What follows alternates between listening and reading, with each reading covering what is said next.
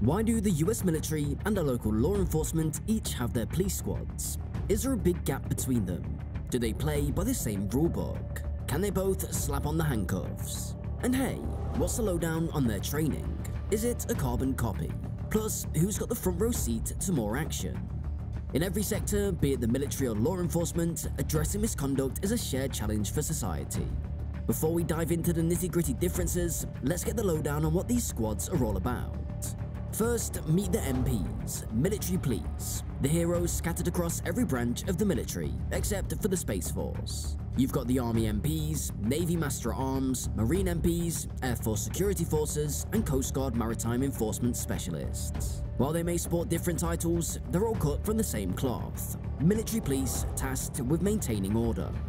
MPs enforce the law on military turf, handling everything from base security to patrols, and sometimes even stepping into the fray during combat overseas. On the flip side, regular police are the civilian warriors of law enforcement. They're not part of the military, even if they find themselves policing on military bases. These folks are the enforcers covering the legal spectrum from federal to city levels, ensuring peace across the United States based on their specific jurisdiction.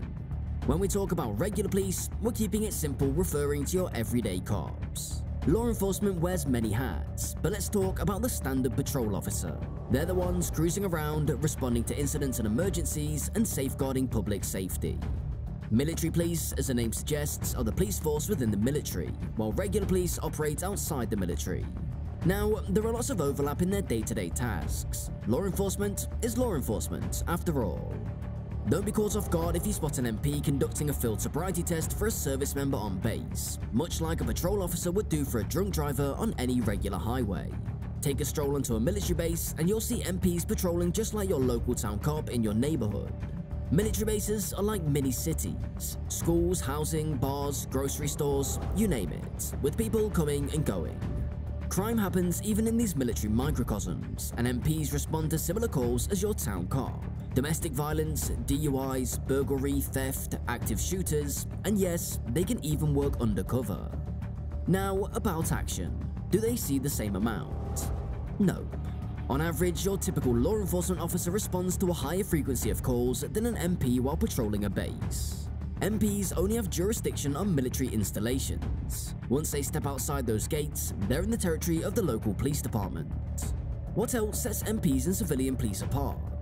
Well, MPs enforce the Uniform Code of Military Justice, the military's rulebook set by Congress. It's federal law, and if you're in the military, you're under its thumb.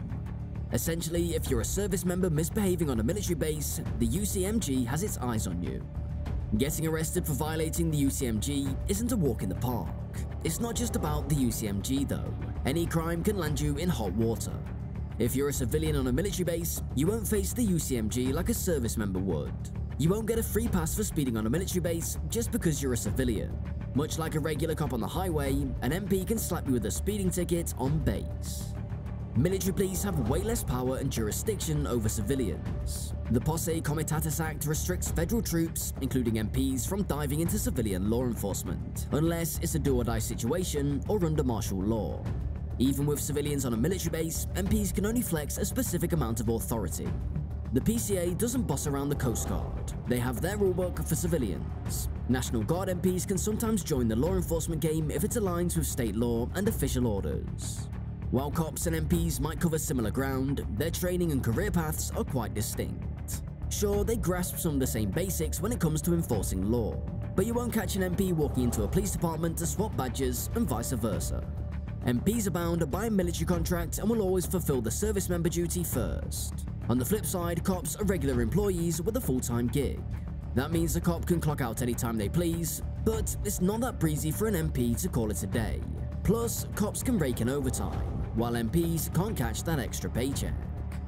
Now, how you become an MP or cop follows divergent paths. For MPs, it starts with boot camp, not exactly related to the job ahead. Remember, MPs are soldiers first, MPs second. Career progression also takes a different route. A patrol officer can cruise in that role for decades, retire in peace, or jump into detective work, take the sergeant's exam, or climb the ranks. In the military, it's climbing the ranks or exiting. The higher you go, the less you're on the front lines. Forget patrolling for a decade plus like a cop can. And speaking of climbing ranks, MPs are expected to shuffle around much more than your typical cop. With military bases scattered worldwide, MPs can find themselves anywhere, from your backyard to a base overseas. Cops, unlike MPs, tend to stick closer to home. While federal and state cops might find themselves relocating, or in a few cases deploying overseas, most cops remain rooted in their local communities. Now, let's shift gears and explore a compelling aspect that distinguishes the US military from civilian law enforcement: the matter of accountability. Back in the day, many US military members publicly distanced themselves from President Trump's decision to pardon Edward Gallagher, a former SEAL commando convicted of war crimes, including killing a teenage detainee in Iraq.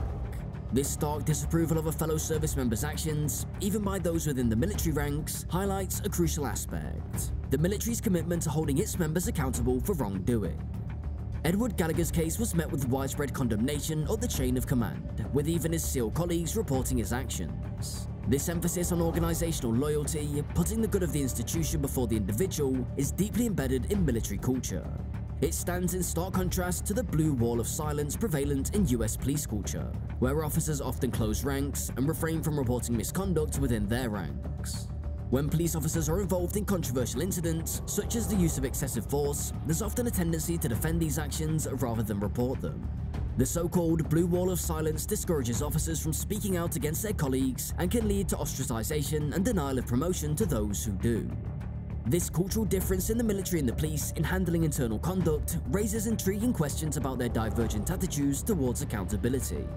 In the military, the focus on organizational loyalty is deeply rooted in the training and ethos of service members. The Uniform Code of Military Justice underscores individual accountability. Military personnel are taught to prioritize the good of the institution over personal relationships, fostering a culture where reporting misconduct is not only accepted, but often considered a duty. Understanding these divergent attitudes provides a unique ethical framework within the US military.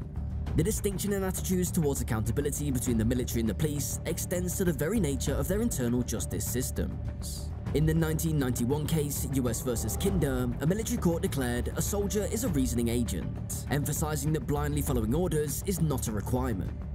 The court held that a soldier should not follow obvious illegal orders and highlighted the fallacy that a soldier must unquestionably obey every command, referencing the Nuremberg trials as a cautionary example.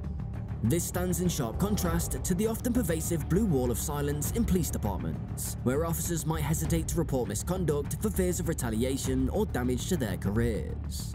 The military's emphasis on individual responsibility and the duty to report illegal orders contributes to a culture less prone to the kind of groupthink that can shield wrongdoing. While the military has not been immune to covering up atrocities, such as the My Lai massacre in Vietnam and the abuses in Abu Ghraib prison in Iraq, there is a fundamental difference in the military's approach to internal accountability. Deeply ingrained military ethics make service members wary of collective silence, setting them apart from the often closed ranks of police departments. The military's internal justice system also reflects its commitment to accountability. The Department of Defense operates its criminal justice system, a unique privilege that sets it apart.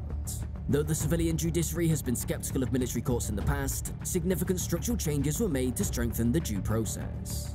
Today, military judicial proceedings are designed to be free from political interference, ensuring that justice is served independently, even when it involves serious allegations like murder.